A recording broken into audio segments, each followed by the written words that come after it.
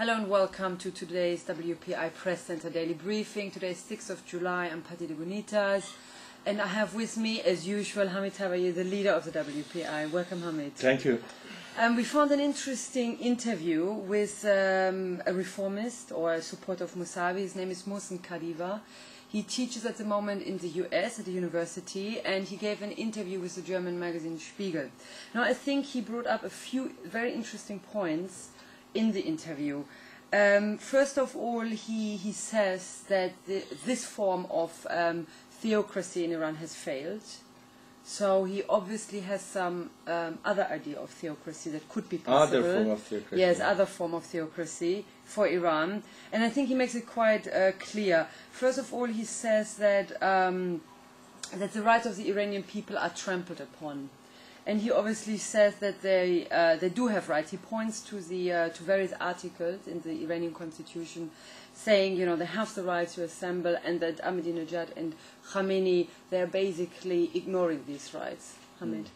Now, first of all, when you call that guy a reformist, you should be very careful in using this term, because he's an Islamist reformist, meaning there's no reform there. So that's the first thing. Like the movement that Khatami was ahead of before, 5-6 years ago. Now Mousavi. He says that my political leader is Mousavi, and he's trying somehow to save the whole system.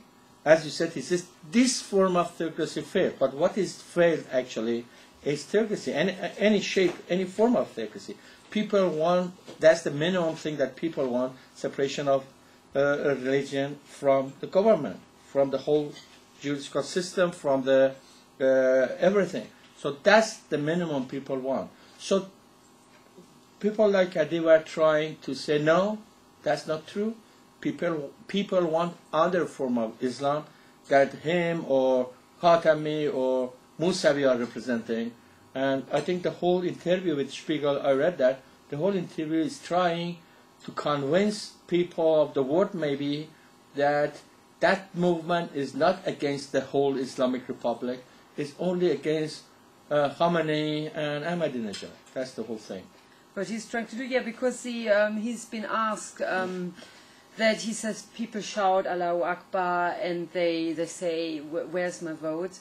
And he says the protesters don't want to rebel against everything, but they do want justice and a fair election.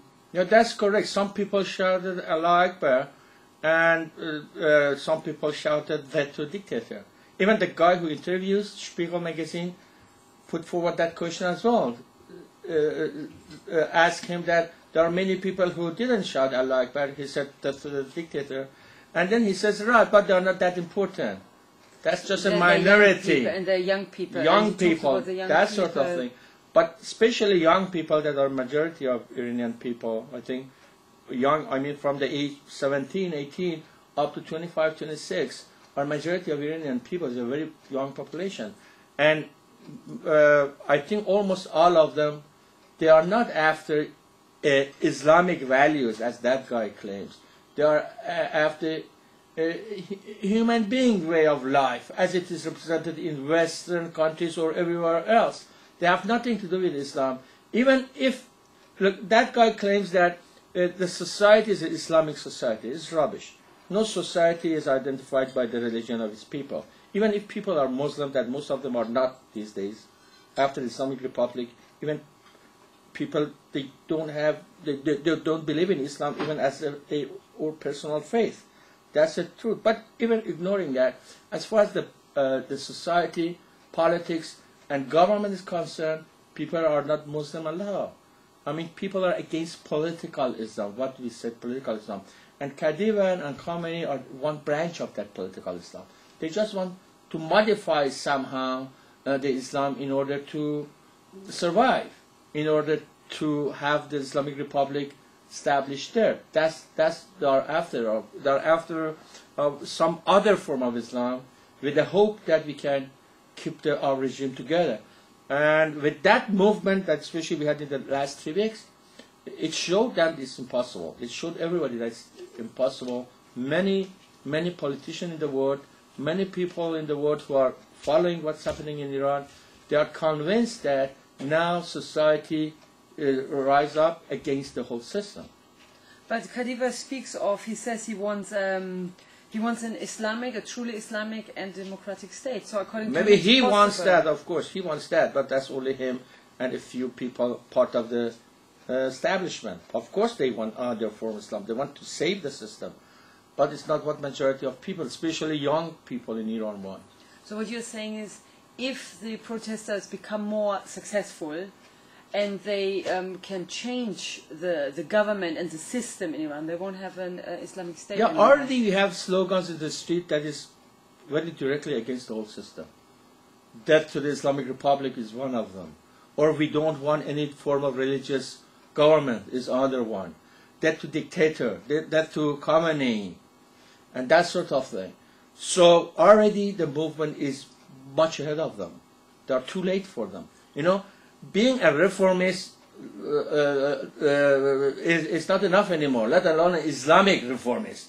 It's worse. You know, people can believe, okay, maybe you are right, we want a better life, a much more open, that sort of thing. But as far as you said, in the frame of Islam, people say, no, we know you.